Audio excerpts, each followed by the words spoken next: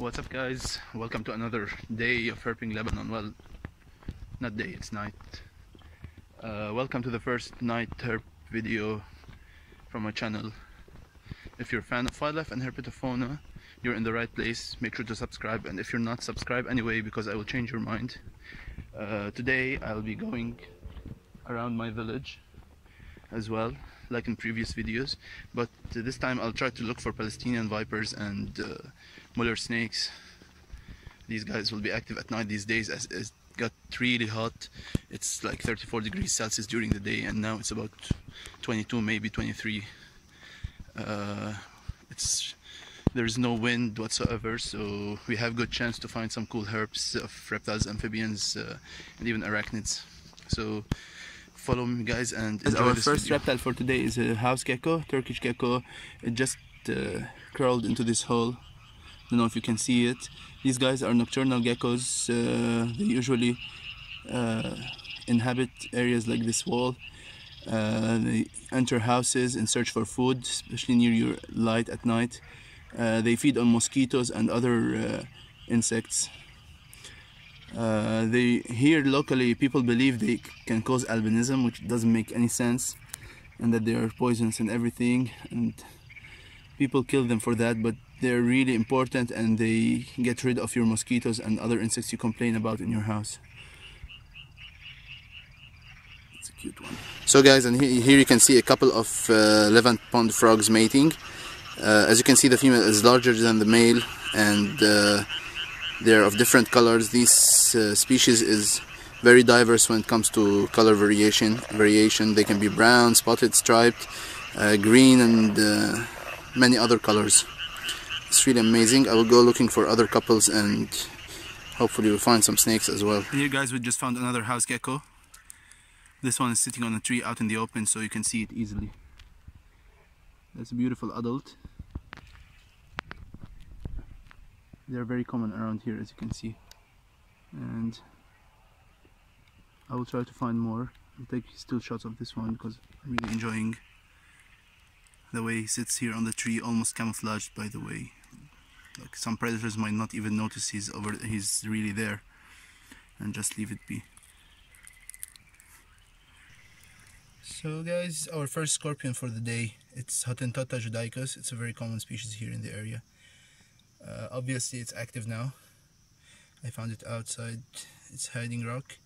Probably he will crawl down this exactly same rock later on to hide during the day. These guys are insectivores. Don't want to get stung by these guys. It's really bad, painful.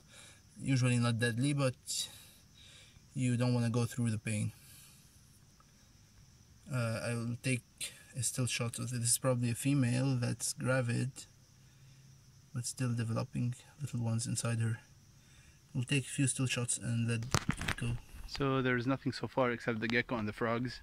I'm moving to another area now and hope to find more snakes. This area is more natural, it's more rocky. So guys, we just flipped a rock and there is a scorpion, Hottentotta judaicus.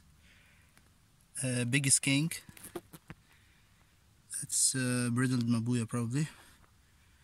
And a tarantula den, Chaetopelma olivaceum. It's inside there, but it's really hard to see through the webs. I don't want to disturb it further. But I'm really in love with the skink. It's one of the biggest I've seen for the species.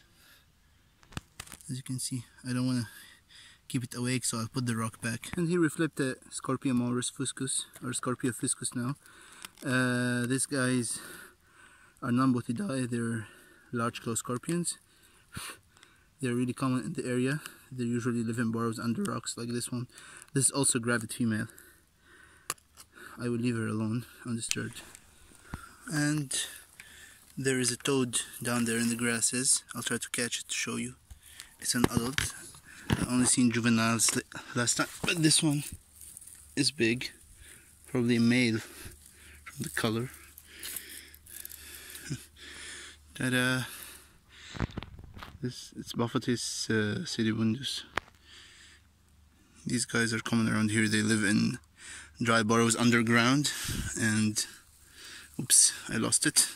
I found a beautiful European cat snake crossing the road. Check this out! Hooray! Our first snake for today. That's a beautiful adult. The spots are really amazing. It's Telescopus fallax syriacus. They are nocturnal species, feeding mainly on geckos. And this wall is full of geckos, so it was probably heading there for a hunt. I'll take shots of this guy or girl and let her go. She's awesome. It's really made my day. Here guys, I picked it up to show you closer so you can see the size of this beauty. These snakes are rare-fanged, mildly venomous, but as you can see they're harmless to people. Their venom only works on geckos, and their fangs are too short to go into our skin.